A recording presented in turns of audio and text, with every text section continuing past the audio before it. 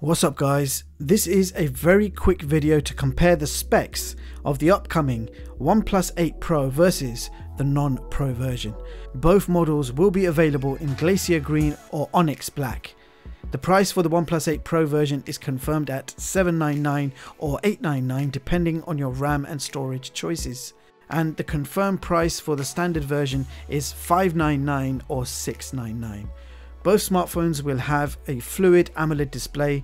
The Pro version is naturally larger at 6.78 inches with a 120Hz refresh rate, and the standard version is 6.55 with a 90Hz display. Screen resolution is Quad HD Plus versus Full HD Plus.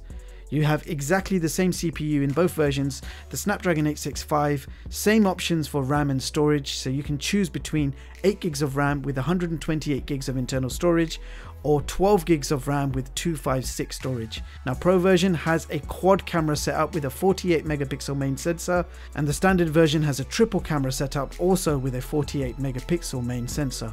Both devices have a 16 megapixel front camera. Now the Pro version has Wi-Fi 6, standard model does not.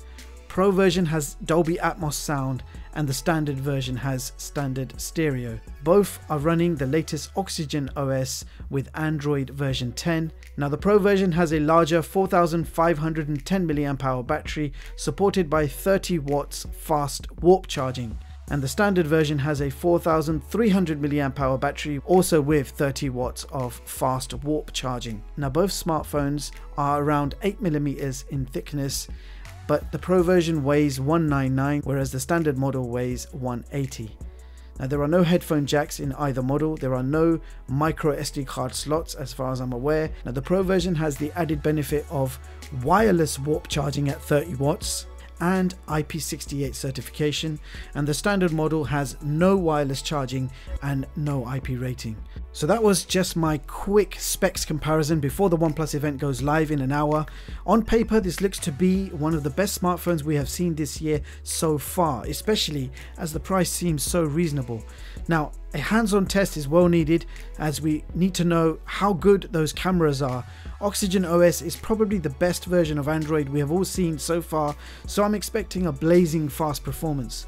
I also look forward to testing out the wireless warp charging at 30 watts, that sounds insane. And finally, I'm really happy to see IP68 certification in a OnePlus device. OnePlus, you can take my money. The Pro version in Glacier Green looks like my next daily driver, people. I hope you enjoyed the video, thank you so much for watching, and I'll see you in the next one.